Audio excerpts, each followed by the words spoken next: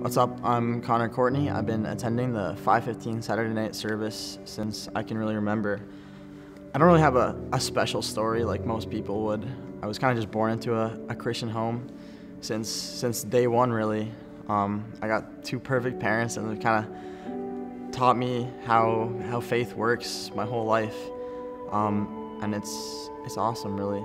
I knew that Jesus was the right way, the right path, but I never really started taking it super seriously till really recently, or I've kind of just started praying more normally before I go to bed, and I'll try reading the Bible every morning and kind of just that kind of stuff. But the one way that I really praise Jesus is by loving other people, and that's kind of my way of praising Jesus, is just really loving others. And there's actually a verse in the Bible, John 13:34-35 says, "Let me give you a new command. Love one another in the same way that I loved you. You love one another, and this is how everyone will recognize that you are my disciples, when they see the love that you have for each other."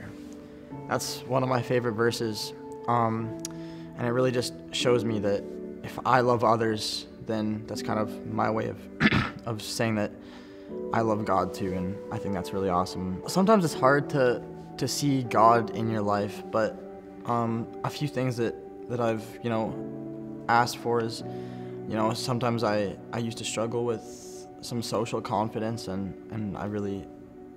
it was hard for me to talk to people a lot of times, but I prayed about it, and I kind of just said, you know what, God's got a plan. I can sit back and enjoy life and kind of let Him do the works behind the scenes, and then since I started praying that prayer, it's kind of just been, I feel like I've been a pretty social person. I can talk to most people. I don't feel nervous to talk loud in crowds and start conversations, and he really does act in mysterious ways, and sometimes you won't see that until later on.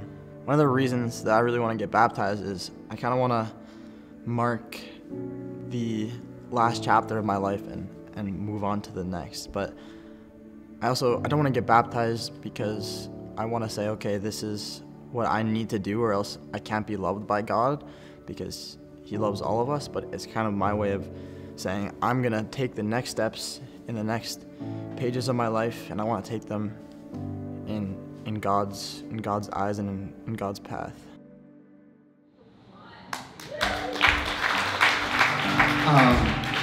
And so, being a part of your journey over the last year, it's been absolutely unbelievable. I remember when we first met at our video nights for worship nights, and you have a servant heart through and through, and that's something that's always got me. And I remember driving home with you, dropping me off at home, because your dad was on his couch watching TV, and that's not true. And I remember just talking life with you, and it was like immediately, you just started opening up, and I was ready to wait. I was being patient with you. I was like, hey, let's see if we can get something else. And we just like opened up and started telling each other. And you told me a bit of your story. And I got home, and I remember thinking to myself, the spiritual maturity and the level that this guy's at is unbelievable for his age. And you have a passion for the Lord, and it is inspiring.